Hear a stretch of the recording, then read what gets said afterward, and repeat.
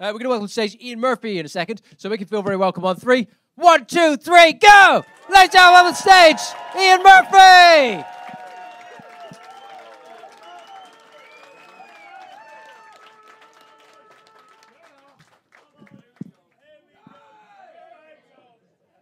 How are we? Thanks very much for that lovely, lovely welcome. Can I caution you all just to lower your expectations? So, whoa, what's going on there? If you're my mate over there, shut the fuck up, okay? So my name's Ian. It's really lovely to be here. And what do you reckon? I think I've nailed the casual paedophile look, don't you? That wasn't a fucking joke. In my mind, I had a vibe. I had a Jeff Goldblum vibe going on. You know, a bit suave, a bit sophisticated. The reality, however, is creepy uncle, isn't it? It's creepy uncle who bears more than a passing resemblance to Rolf Harris. But you probably think to yourself, shave the beard off, dickhead. Shave the beard off, job done. The problem with that is, under this beard lies the face of John Major. Can't seem to catch a break. So now the predicament I've got is, do I want people looking at me like this thinking, he's wrong and don't leave him with your kids? Or do I shave the beard off and I want people looking at me thinking, didn't you once fuck Edwina Curry? Fucking. Less of two evils, folks. It really is the less of two evils.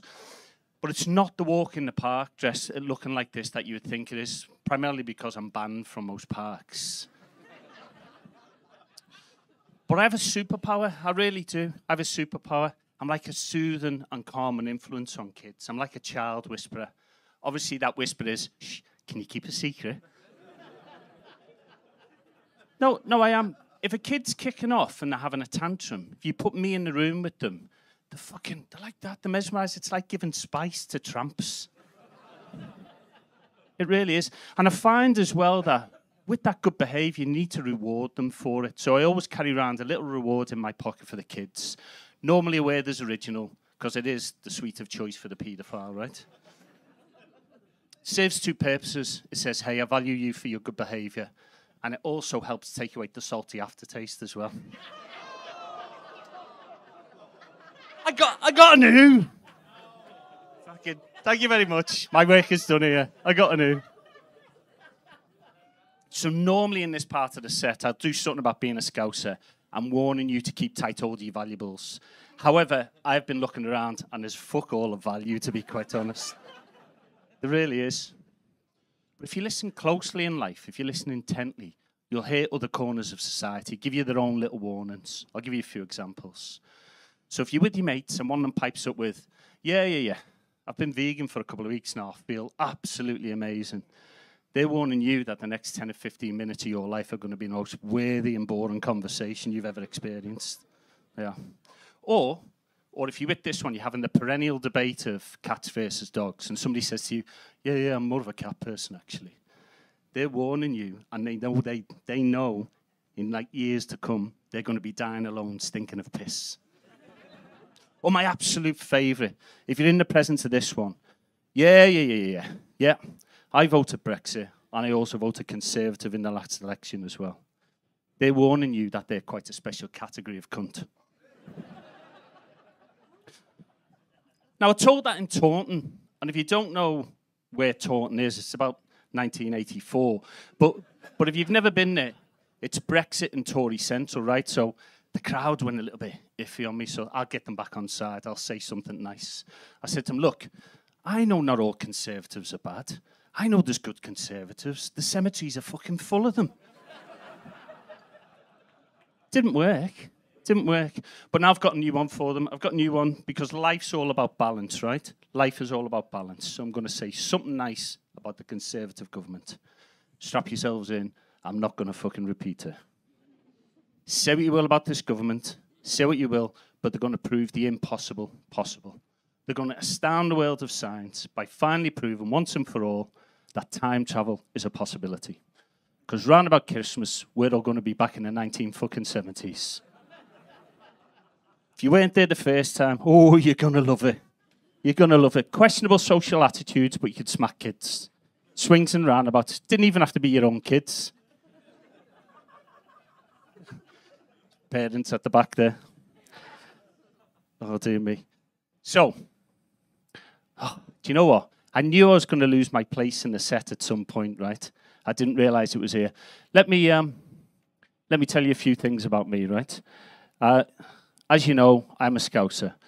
But let me give you a claim to fame I've got. I've got a claim to fame that most people don't know about. My friends know about because I trot her out with regular monotony. I've got a claim to fame. I played at Wembley, right? See? Anyway, just shoehorn it in. I said that to somebody once. I got the best response ever. They looked back at me and they went, all right, what instrument did you play?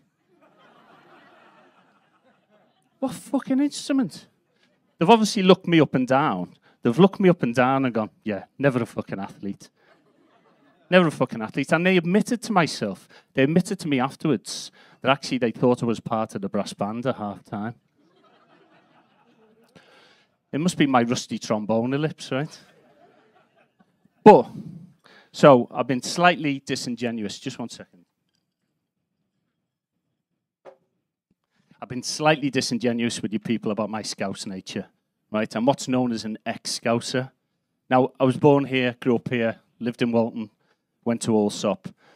But for over half my life, I've lived away. And I know I'm an ex-Scouser. I know I'm an ex-Scouser because every time I come home, my friends and family remind me of the fact. Whenever I walk into a room, I get this same response. Here he is, the posh Tory nonce. They're laughing because they say it, right? And I'm like, whoa, whoa, whoa, whoa, whoa. Are you calling a Tory?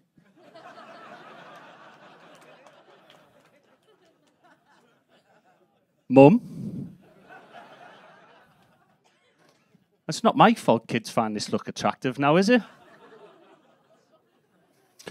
So I find it useful to retain the Scouse accent. I haven't tried to get rid of it, but I find it useful. And I found it useful the other week. I was in a comedy club, and there was somebody just hailing abuse from the back. Just pure insults, just nothing of value, wasn't even heckling.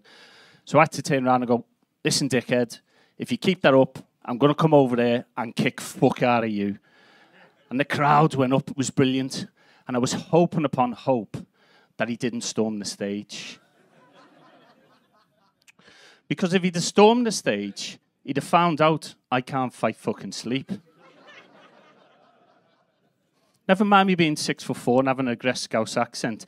If he'd have stormed that stage, I'd have hit the deck so fast that I think Gareth Southgate would have been on the phone to see if I could understudy for Harry Kane. He's a diving cunt, isn't he? Eh? Isn't he? I mean, he's a wonderful footballer, but he's a and I know why he gets the penalties. I know why the likes of Harry Kane gets the penalties and the likes of Mo Salah doesn't, right? I understand it.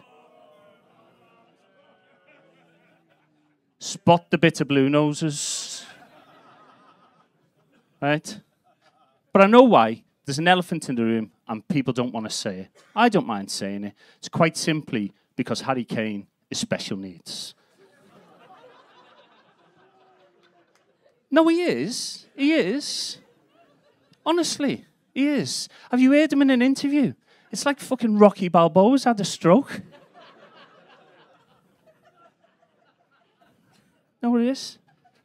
But I turned 50. I turned 50 in lockdown. I decided to give stand-up a go, right? I decided to give it a go. Now, don't worry.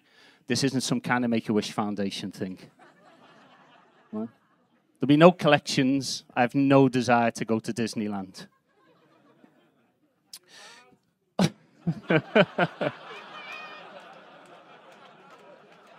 So, that's a very good shout, Mr. Fay. Listen, let's all give a round of applause to Joey Fay, because that was quite good, right? But when people find out what I do now, I get two general reactions. The first reaction, people get really intrigued by my bollocks. They'll say something on the lines of, oh, you must have some balls on you, mate. Or, oh, you must have balls of steel. And I'm going to be quite honest with you, ladies and gentlemen, slightly underwhelming. I'm 6'4". This naked is definitely not in proportion. It takes quite a lot of fluffing. But it got me thinking, if he's saying that to me, what are you saying to female comedians? I hope you're not going up to a female comedian saying, oh, you must have some clit on you, love. Or even worse, oh, you must have a fanny like the Grand Canyon. Canyon. You'd probably end up with a slap in the face.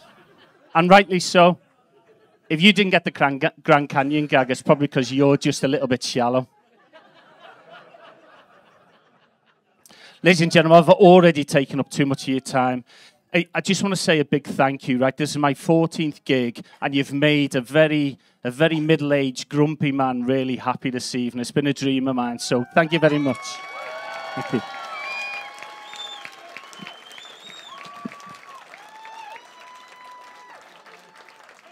Hey, ladies and gentlemen.